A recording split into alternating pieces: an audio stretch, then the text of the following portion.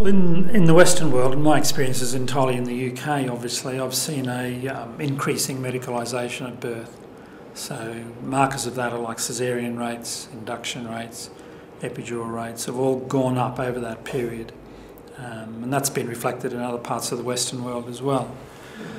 In terms of models of care, I've seen some really good things happen in the 1990s and in parts of since 2000 as well. So they're around where midwives are working more autonomously, offering women continuity packages where they get to know and build strong relationships with women, offering them genuine choices around place of birth, so providing home birth and birth centre options.